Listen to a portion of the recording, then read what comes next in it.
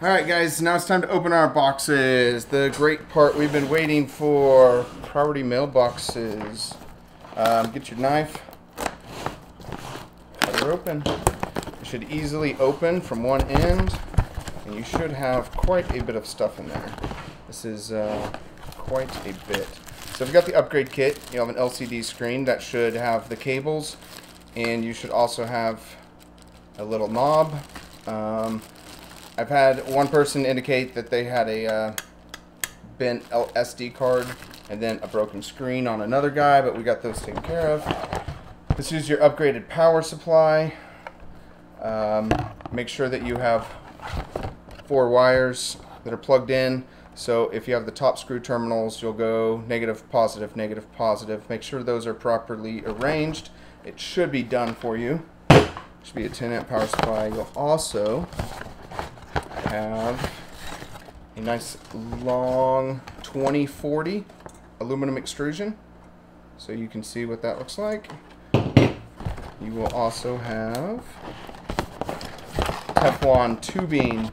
This is Teflon. It should be cut to length to 720 millimeters.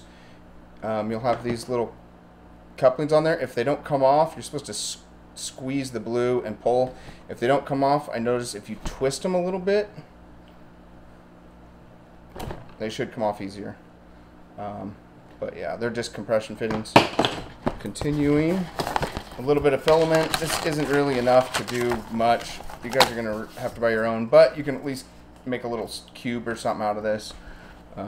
Just to at least get started. User manual. This is super important. We will be following this user manual step by step. So hopefully it's all you'll need to follow along. You have this is the build plate. Should have 4 small holes, 1 in each corner of the plate. The back has this groove cut into it. You're also going to have a PCB heated bed. This is the thermistor for the bed, and you'll have power wires. Those should be soldered. The ends should be soldered. The thermistor are the white wires, and these are the power wires. The white wires may have an extension with a clip, or they might be bare like this. There's a few different ways we're trying them out, but the end result should be the same. You'll have LEDs on one side, so the side with the LEDs should be up. The side with the white thermistor should be down, I believe. As long as these wires are facing down, that's what's important. And make sure this thermistor, the glass bead that's in there, isn't sticking out and over the bed, because you don't want to sandwich that bead between these 2 pieces. Alright, so that's the heated bed. Onward, we also have bunch of plates. I'll go over those in a bit. We have a power cord for power supply. Just more stuff. This one came with 2, but typically you should only have 1 of these. This is the bed loom for the heated bed. You'll have the main package of components, and then you'll have a secondary side box.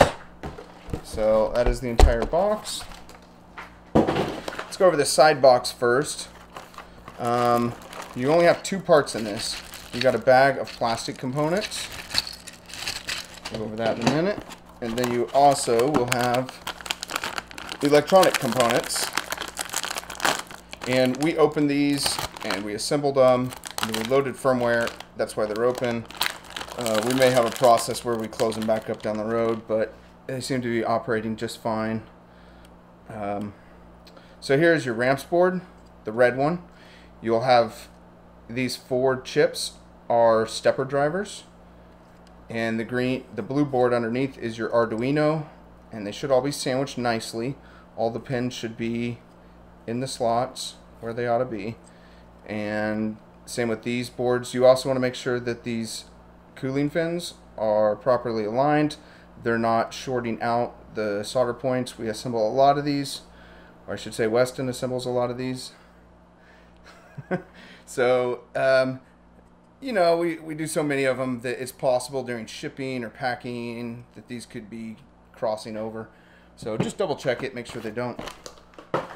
All right, on to the main pack. The main pack, hopefully it's not busted up on the corners. I've had international shipping indicate that there has been some cracked boxes. That sucks. I'm sorry, guys. I'm sure we can get a $5 refund from insurance for that, if it's necessary. Okay, onward. SD card. This SD card is super important. It has your CAD files. It has the print files, I believe, are ready to go on it. It's got firmware. We already loaded it, but it's got extra firmware if needed. It has the user manual, the entire thing in PDF format. So if you need to go in, some of these pictures are very small, but with the PDF format, you can zoom in nice and tight. Moving on, we have a 200 and I think this is a 248 millimeter 2040 lead screw. These are the rails that go on the bed. They go on the front and the back. If this is the back of the bed, these go on the back. This goes on the front. Bed moves back and forth. The front of the bed comes at you, and we'll have the end stop hole. That's a modification we recently made. This will be on the right side, towards the column, towards the Z screw, all that. All right. So these are called the L rails. These are the two 2020s, 20 millimeter aluminum extrusions. One is slightly shorter than the other. So this is like 293 millimeters. This one's 303 millimeters. The longer one, I believe, goes... I believe it goes on the top. I'm pretty sure on that, although I'm probably wrong. It says it in the manual. Moving on. One's for the table, one's for the gantry. You got 4 stepper motors. These should all be identical. Should be no differences. You should have a proximity sensor, hot end, thermistor, and this is your power wire. Double check that your thermistor looks okay. This can be a problem on the thermistor. Another thing is maybe make sure this is tightened up pretty tight. You want to make sure this is tightened up right here, because you want to make sure that threaded barrel inside is snug in here and it's snug against here, against the brass, so those two meet inside this block. Just make sure that's all snugged up so it doesn't leak right off the bat. That's a terrible thing when everything's nice and cleaned up, you're ready to go, and then it starts leaking the first 10 minutes into a print. You get 2 fans. That's just a little bonus. A GT tube timing belt kit, USB cord. The larger loom is for the hot end.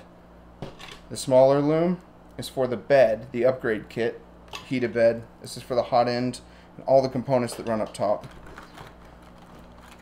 Okay, more parts. This bundle should be 4 connectors. They're all custom length cut for the motors. 4 connectors. Here we are. We got this guy. Now it's important to take a look at these wires. The long ones that are maybe twisted, I don't even think they're soldered. These are used for the terminals to power accessories. So this should be roughly 175 millimeters long. You've got the red and black limit switch. This limit switch, make sure that these 2 wires are soldered to the side where that red button is. That red button, 2 wires. Not on this one. If we messed that up, we missed 2 or 3 of them have been wrong, so just double check it. If your limit switch isn't working, it's most likely that one of these wires was soldered to the wrong side. You may only have a double connector here instead of a 4, and we may switch these limit switches in the future. This long one is for the hot end up on the gantry. It is 1 1,050 millimeters, so a little over a meter long, about the length of that ruler up there. This is your Y limit switch. It's for the table, and it's about 400 millimeters long, I think. This is a fan extension, so your fans, they're supposed to plug in. Should plug in like so. And it looks like we did green for ground and blue for power on these. You may have to strip these, strip them and use them. It'll be powered from the terminal powers. So when you strip these, you can twist them together and then bolt them all together. I'll show you that in a little bit. Actually, that's quite a ways down. This is a bolt for your spool holder. Okay. These are M5 by 60 bolts. These guys are used to hold the carriage. You'll only need 2 of them for 3D printing. If you want to do some milling, these rounded bolts are hard to, the button cap are hard to find at 60 millimeter lengths. So I went ahead and threw in 2 extra for everybody. And if you're doing milling, you'll need 4 of them total. But you only need 2 of them for 3D printing, 2 of them for laser cutting. Not that we recommend doing that.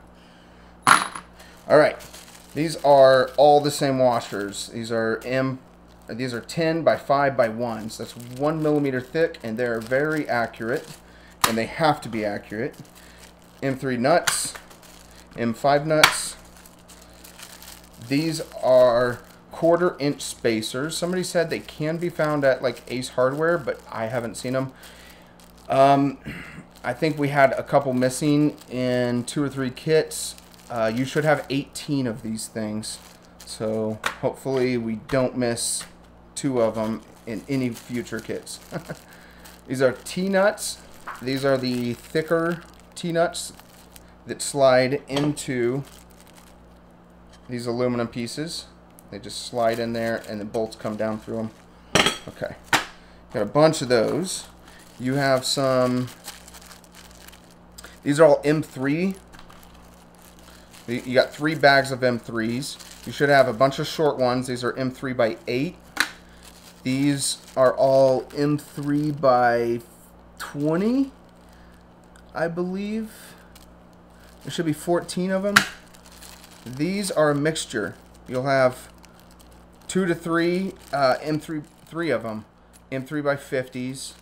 You'll have, I don't know, where's my numbers at?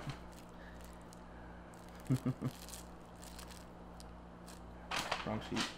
All right, you'll have a couple M3 by 25s, maybe an M3 by 20, some different stuff like that. Actually, these were M3 by 16. Okay, these are M5 by 25s, M5 by 35s. Should be 7 and 8 of them, respectively. These are M5 by 10s. There should be a bunch. You definitely want to go through and check to make sure you have all these parts. All these parts. This is a little out of order. All these parts can be found in the parts list. That makes sense. Parts in the parts list. So we're basically going through the drive system, or not that yet. Going through some electronics. We've done that. Going through hardware. Okay. This is part of the frame. These are 90-degree braces. You'll have 3 of them with nubs, and 1 side without. With nubs and without. With nubs without. And the last one, the 4th one, there'll be no nubs on either side, and that's very important.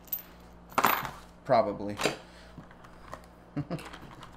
Alright, you should have 3 rolls of bearings. 10 per roll, that's 30. Those bearings go in wheels. These are V wheels. I believe you have 12 of these guys. And then, these are your Z coupling.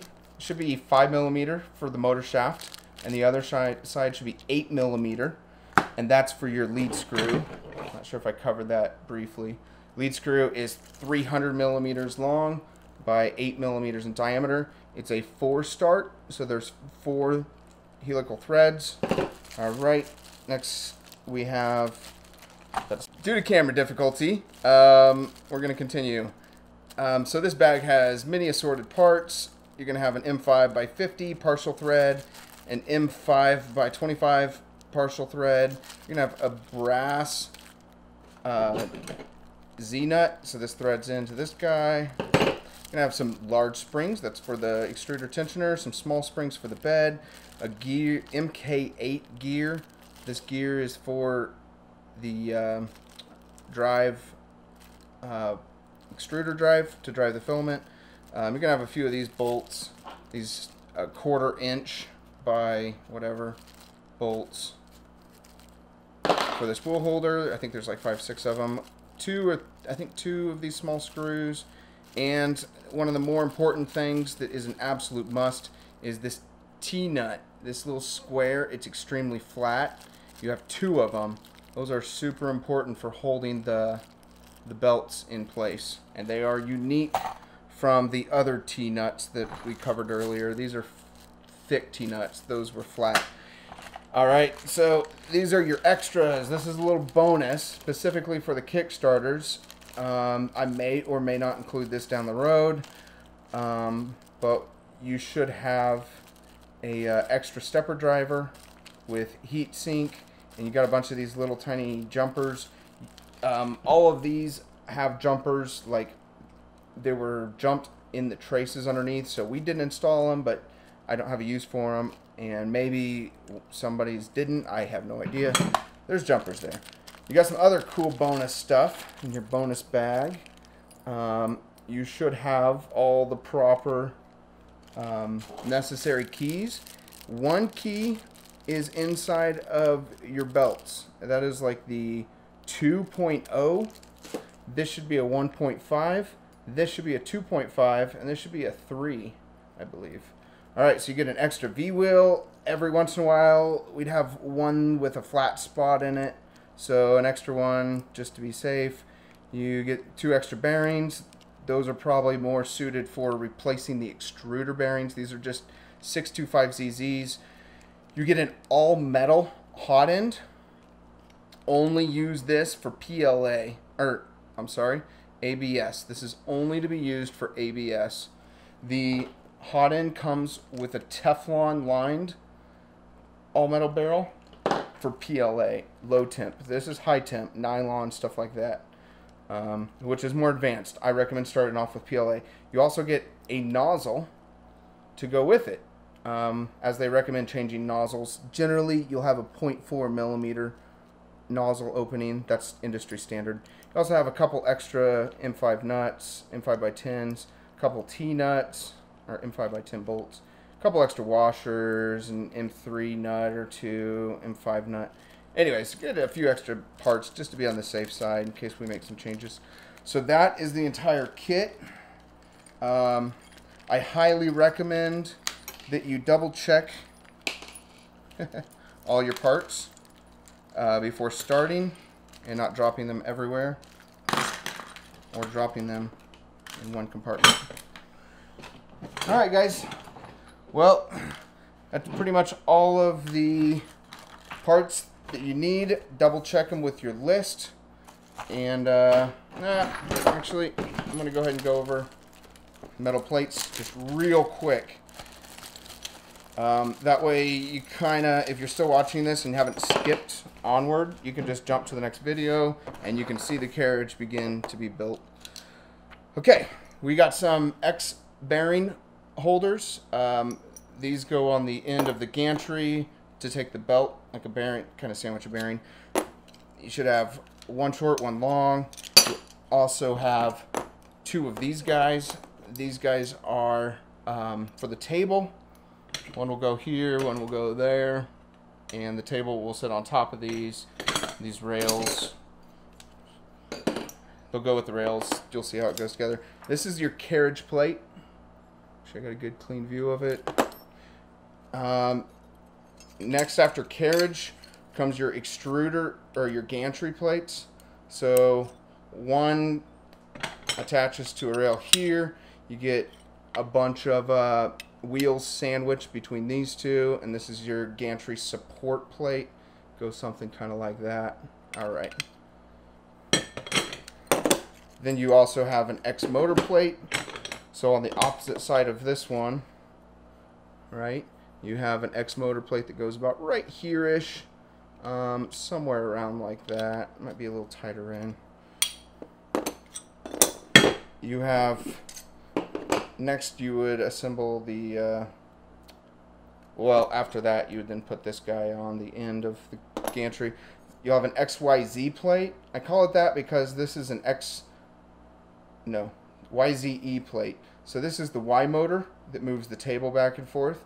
This is the Z motor that bolts on. And this moves the Z lead screw, like such. And then this is the extruder motor.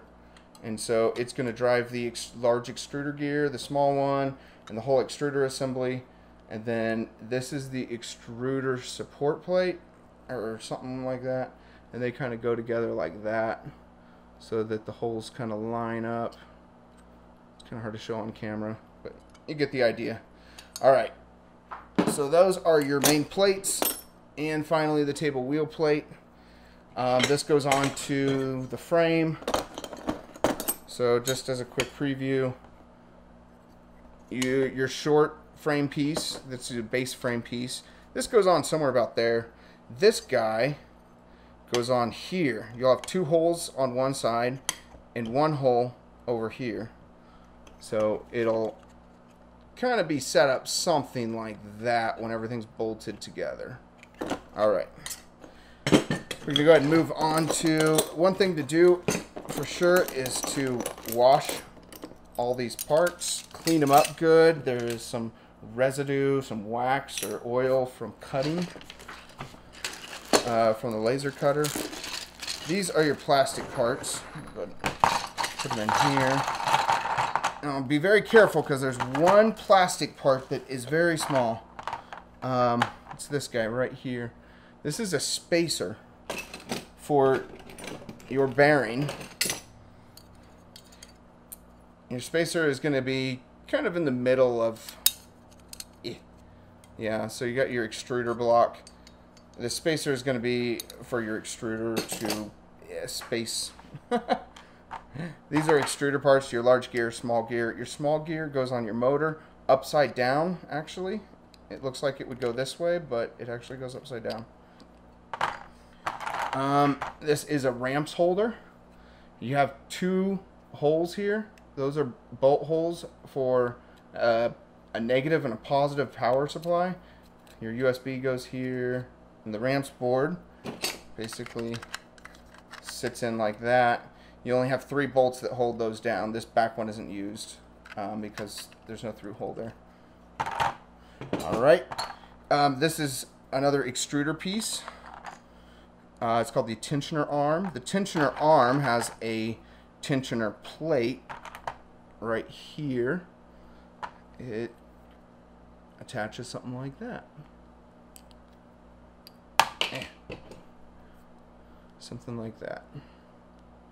A screw goes here. This gets sandwiched. There's a bearing that goes in there. This whole tension arm pivots and pushes against the wheel, the extruder block. Extruder block. This is the side where the Teflon tube filament goes in here, comes through here, through the middle. A gear in here gets turned and pushes filament out. This tensioner arm compresses like that. So that's all extruder pieces. Your hot end is going to have some clamps.